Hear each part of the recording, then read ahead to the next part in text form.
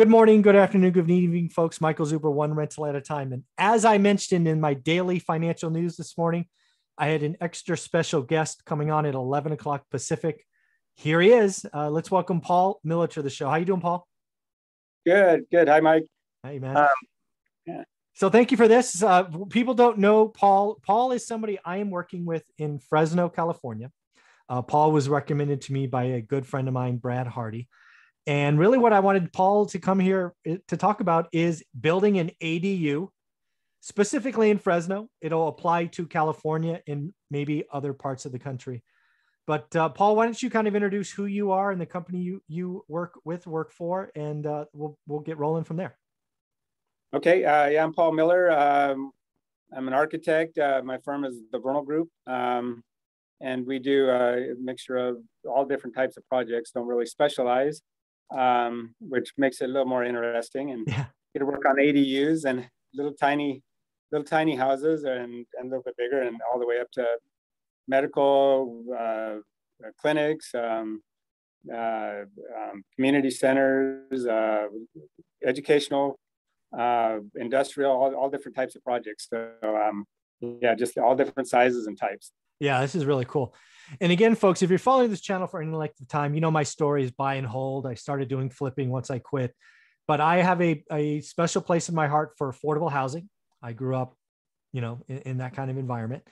And, I now can look at my portfolio, and I have some units that I picked up over the last couple of decades that kind of always look like they could support another home, right? The house was built back. It's a full 10,000 foot square lot. To me, it's always like, hey, someday I'm going to build one there. So Paul has been gracious enough to work with me on a property. I'll just call it Pine Street that we bought actually during the housing crash. It's a 2-bedroom, 1.5 bath house. I think it's like 950 square feet. It might be 980, something like that. But it's built way back on the city lot. So I came to Paul and I said, Paul, what do you think? Can I build an ADU on this? And that was kind of the conversation, right? That's how we started this. Yep, that's it. Yeah. And that's a unique lot there. Of course, every lot is a little bit unique, but that one kind of has the streets wrapping all the way around it. Yeah, it's kind of odd. And again, folks, as you'll know on this channel, I talk about the good and the bad, right? So I had a conversation with Paul, and Paul was wonderful to deal with. And he goes, hey, the law allows for you to build up to, I think it was 1,250 square feet as a second unit or second dwelling. Yeah, depending on the lot size, but yeah, your lot would you could do that. Yeah, and again, this is why you work with professionals that are in the business. So he came back to me and he said, hey, you can build 1,250 square feet. You got to remember, folks, I came to Paul going, hey, I want to build a tiny house, and this is my first mistake. Paul says you can build up to 1,250. I'm like, ooh. 1,250, I could build a 3-bedroom, 2-bath house, right? Forget tiny houses. So, that's kind of where we started. And I just want to show folks, I actually took a screenshot of what you helped design for me, which was awesome. So I don't know, Paul, if you can see this now. Hopefully it's coming up on your screen. I don't know if you can see it or not. Yeah, it's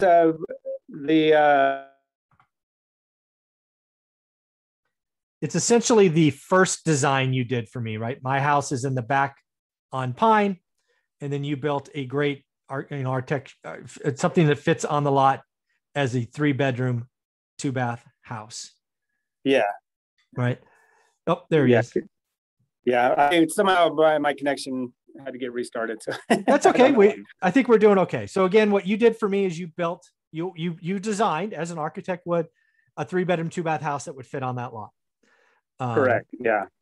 So then very, very, very efficient, straightforward, but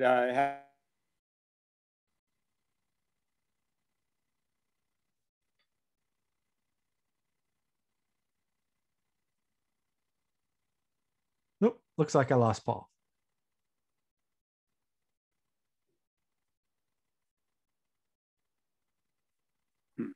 Nope. Did I lose you? I think I lost you there for a second. Yeah, I'm back. I see you now. I don't know why it's disconnecting. Yeah. I'm